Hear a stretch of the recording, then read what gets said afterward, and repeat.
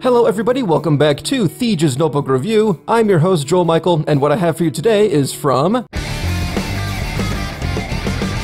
Lenovo. This is the ThinkPad P50. It's a classic Lenovo workstation from about 4 years ago that houses an Intel Skylake series Core i7 and Nvidia Quadro GPU.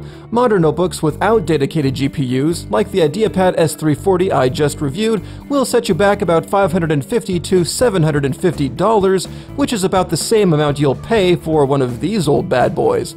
Is it worth trading modern hardware for something that's broken in? Let's find out. This then is the Lenovo ThinkPad P50. This particular unit houses the Intel Core i7-6820HQ CPU from a few years ago that's still a quad-core hyper-threaded proc with 8 MB of L3 cache that runs up to 3.6 GHz. It's mated to the Nvidia Quadro M2000M workstation GPU with 4 GB of GDDR5 memory. This notebook shipped with 16 GB of DDR4 RAM and a 256 GB SATA M.2 SSD. These bits all rest under a 15.6-inch 1080p Matte IPS display and are juiced by a removable 6-cell 90 Wh lithium-polymer battery. According to a Windows 10 battery report, after 4 years of life and however many in storage, there's still 86% of full capacity left. That's not bad, considering brand new batteries are available for just $50 anyway.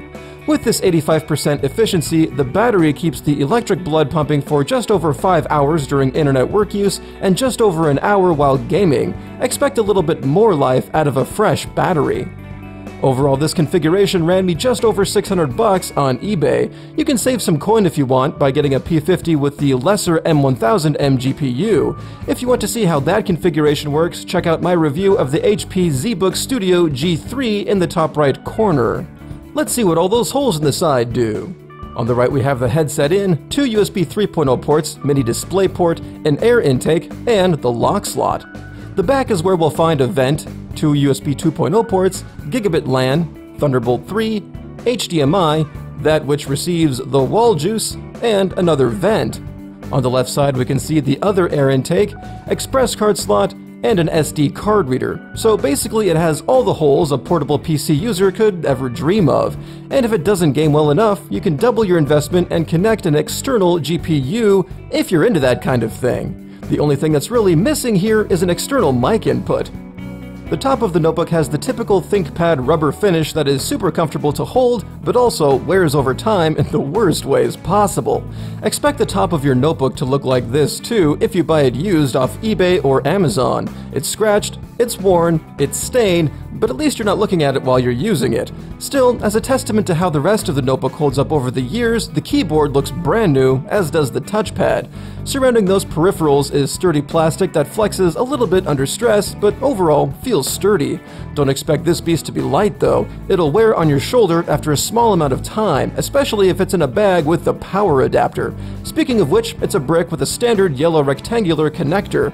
What I received is a small from-the-wall cord which only yields a total of 7 feet, but with a longer from-the-wall cord, you can expect to better practice social distancing from the plug. The bottom cover comes off after unfastening 6 screws that don't come out. Under the hood we can see that there are still 2 empty RAM slots for a super easy memory upgrade, but we don't have access to the heat pipe assembly or Wi-Fi card. The M.2 SATA drive can be swapped out after tearing the perforated cover, and there's a big hole where a 2.5-inch drive can sit. Much to my dismay, there's no caddy and not even a SATA connection. Where there would be one is covered with stickers. This must have been a corporation's way of making sure their employees wouldn't mess with the hard drive configuration. I would assume that the seller you're buying from won't know if this is the case or not for their item, so good luck. Like I said before, the keyboard keys themselves have held up well physically over the years. Otherwise, it takes a pretty firm click to reliably press a key, so my quick, light typing style ends up missing a few strokes here and there. The tone of the keys is very muted and will never give a bothersome presentation, but I don't know if it's just me or the age of the notebook, but left shift is very noisy. Since right shift doesn't have the same issue, I'm going with the age thing. Not a lot to complain about otherwise. The numpad has a double wide 0 key, dedicated page scrolling keys are present and accounted for, the hotkey functions on the F keys are reversible, and the white backlight has 2 brightness levels. Oh, there's also the stable function key where control ought to be, but that'll never change on ThinkPad, so don't fight me, internet? On another note, when I first got this laptop, the keyboard made a beeping noise whenever I pressed certain key combinations. A link to the video that helped me solve this issue is in the description below. The touchpad is not half bad after I unchecked Enhance Pointer Precision. At the medium sensitivity setting, it doesn't get in my way while typing, and there are, hallelujah, physical keys. And 3 of them to boot. And there's a nub with other physical keys. Double hallelujah. And after 4 years, the nub still works great. I can't really say anything bad about the touchpad because if there's something about it you don't like, there's a 6-menu deep system of configuration for it, so if you've got a problem with the acceleration or how it clicks on the edges, there's a way to fix it. The display for the P50 is quite good. The IPS screen keeps the color stable at every angle, but it does let the brightness slip at a close angle, so if you're tilting the screen to avoid a light in the background, you'll have to raise the brightness to keep comfy. As far as contrast, the blacks stay black against bright whites, and colors themselves lean towards normal and a little dull as opposed to saturated and poppy. I could compare the screen to the Electronics Mech 15's Color Blaster, but that wouldn't be fair. It's nice enough to use with Photoshop, but not nice enough to work with Photoshop. In other news, it gets just over comfortably bright and 1 tick below comfortably dim in a pitch black room. For outdoor use, cloudy days will be your friend, sunny days still your nemesis. And for those gamers out there, ghosting is still apparent, but not more than average. The speakers on this notebook get the job done. The volume doesn't impress, but it can fill a room with a flat equalizer and no software interference. The bass tones reach pretty far down, but not that far. The opening bass line from Rage Against the Machine's Calm Like a Bomb is very present and full, while the deep bass from A Perfect Circle's The Package is audible, but still weak. The heavy guitar parts hit, but like a sissy punch that stings for only a minute or two. Still, consuming media is fun, and you won't be itching to use headphones if none are available.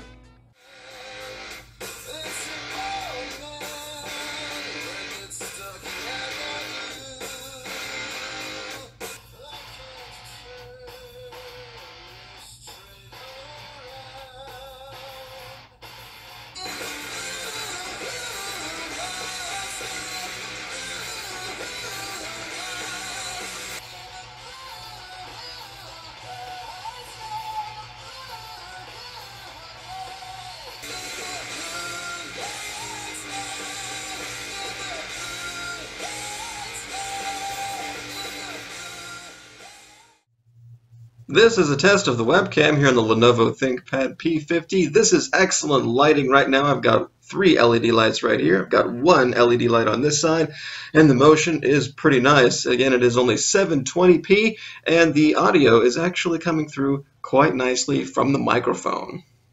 And this is a test of the webcam in poor lighting. I only have 1 halogen bulb on this side, plus some monitors and whatever and whatnot shining on my face. But as you can see, it's dropping frames in the capture, but the color definition is not too terribly blocky or distorted, which is quite nice. System performance on this Lenovo workstation leaves little to be desired thanks to the SSD and 16 gigs of RAM. Shortcomings in performance don't rear their ugly head until you dive into intensive tasks like video editing or modeling.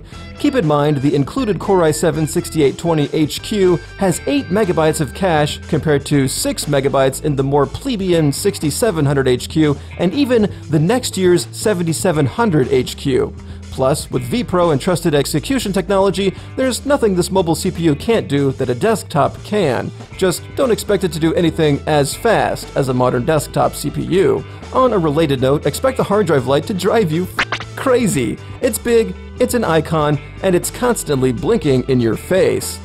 Constantly. You'll either learn to ignore it, or learn how ironic it will be to Google black whiteout. Speaking of the hard drive, I wish I would have known this particular example had such nerfed storage options. The ThinkPad P50 is obviously more than capable of stashing multiple 2.5-inch drives, so to see the extra ports missing entirely is incredibly disappointing. On to gaming. It's not great, not even good, but capable. The included Quadro M2000M delivers frame rates much like the GTX 870M of the same generation, so well below the modern GTX 1050. It's more like the modern GT 1030 you'll find in desktops. Modern intensive games like PUBG or Shadow of the Tomb Raider will struggle in 1080p, and you'll have to lower the res to 900p or even 720 to get a smooth experience. More scalable games like Blizzard's offerings will do 1080p in ease in high but not ultra or extreme details. And older games like Yooka-Laylee, Kingdoms of Amalur, or Counter-Strike Go will have no problems in 1080p with either everything turned on or maybe a couple settings turned down. I'll have more examples in future videos. In other news, the fans will never reach an uncomfortably loud noise level, the CPU temps stay cool in more GPU-heavy games, and the ThinkPad doesn't fear gaming on battery power, so expect near full performance when off the plug, where, as stated previously, you'll be able to game for just over an hour. As far as temps go, the CPU will never throttle, and you'll get tired of the weight of this beast on your lap before the heat. For the bottom line, is the ThinkPad P50 still a viable option in today's world, especially with the new AMD 4000 CPUs that were just released? Sure. This ThinkPad costs hundreds less than those notebooks, and still provides more than enough performance if we're not talking about playing games. Not to mention the upper-class creature comforts you can't find on modern machines in the same price range. That is, if you don't mind the bulk. If I could give one line of advice for buying a used ThinkPad, it would be get one with a platter hard drive or that clearly states it has a 2.5-inch SSD. It'll be a cheaper way to go, and you won't get much more performance without 4x PCIe capability, so you might as well aim for that 2.5-inch SATA SSD. A second line of advice would be forget using Lenovo's recovery software to reinstall Windows 10 Pro. Just get it from Microsoft. Everything will download automatically and run great. You're welcome. In conclusion, students get a thumbs up, but only one. It's embarrassingly heavy. Also, your classmates with Apple machines will scoff at you, but not because you're brandishing an inferior product, just that you're carrying something that dares threaten their inclusive ecosystem. Go you. Casual gamers can totally go for this. It's cheap, plays games, and comfortably so. The performance suffers compared to brand new machines with less, more like equivalent now Core i5 and Ryzen CPUs, and mid-tier GPUs like the GTX 1050 or Radeon 560X that handily best the Quadro M2000M, but they're cheaply built with subpar peripherals. I'll let you decide where your preferences lie. Of course, if you do 3D modeling on the side, then the ThinkPad is a clear winner. Competitive gamers can f*** off. AAA games from the last couple of years suck anyway. Desktop replacement users will be more than happy with this package if you're okay with par performance.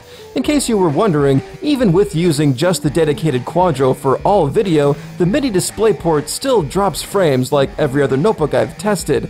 Gaming performance doesn't suffer though, like it does on even the Electronics Mech 15 with its RTX 2060, so that's a bonus. Yay!